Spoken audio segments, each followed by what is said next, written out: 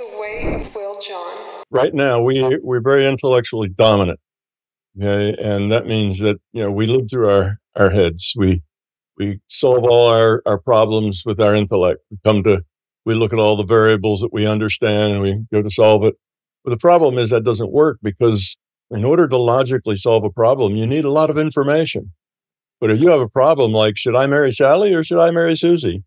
Your intellect just isn't going to do you any good there, because what you need is a crystal ball that can look at the next 30 years. That's what you need, and you just don't have that kind of information. So what happens is our intellect is guessing most of the time because it doesn't have enough information. But now you got something simple like, where are my glasses? Where are my car keys? Am I supposed to pick my wife up tonight at 6 o'clock or 6:30? Okay, now these are things that your intellect is good at. It can do these things. Now your intellect should be giving direction. So it's your intellect that says, maybe I should learn to meditate. That's your intellect. Okay, it gives you direction. It helps focus you in where it is you want to go.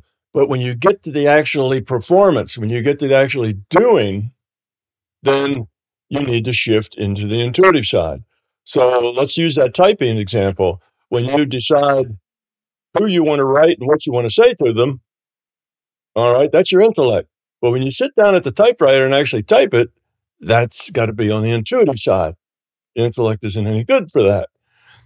So the stuff that requires, the stuff where you don't have information, like who am I going to marry, because you don't have the crystal ball, well, your intuition is a lot better at making those guesses than your intellect.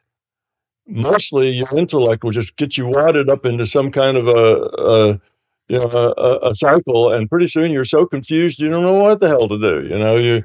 Your intellect just ends up in a wad of confusion because it doesn't have enough information. Your intuition can kind of settle on the thing that seems most probable, that's most likely. It can find that. So what I'm saying is that your intellect is valuable and you need it, but it's a tool. You live your life out of your intuition. You live your life out of a space of knowing and connecting and relating to people, not through the intellect, but just in an intuitive manner. But you still need your intellect to find your car keys, and you need your intellect to set your pace. What should you do? Where should you be going? What should you be doing with your life? What kind of career would you like? Well, that's your intellect works on those kinds of things. But then when you get to the doing of it, so when you're sitting back with your team and you're talking about what's our strategy? How are we going to deal with this Team X here that we're going to play? Oh, let's look at some of the movies of their past stuff. And your intellect, fine. It's gathering all kinds of information. Good for the intellect. But when you actually get on the field, time for the intellect to sit down and be quiet. You need to switch into intuitive mode, because you've got the data. So it needs to be both. Unfortunately, in our culture, we're very, very intellect dominant. Let's call it left brain dominant.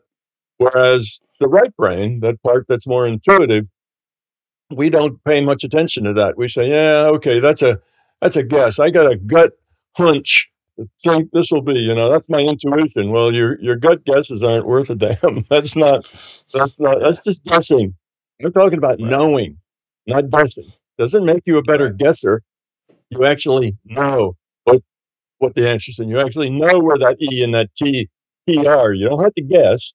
Not like, well, I can't see them, but I'm going to guess where they are. Well, then you haven't practiced enough. You don't have enough data. Sure.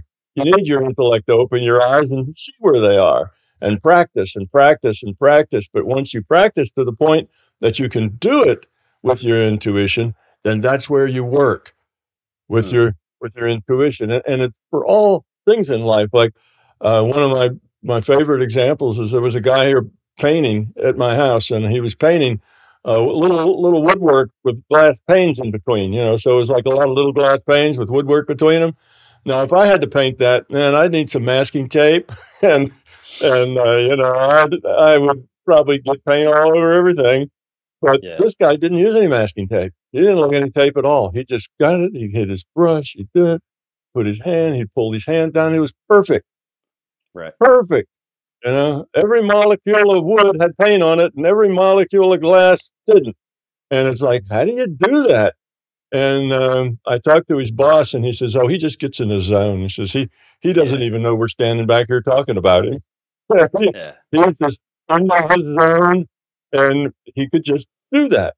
So you're better at anything complicated, anything that takes a lot of, mechanical skill, like muscle, skill, moving your arms and hands, anything like that. You can do 100 times better if you do it from the intuitive side.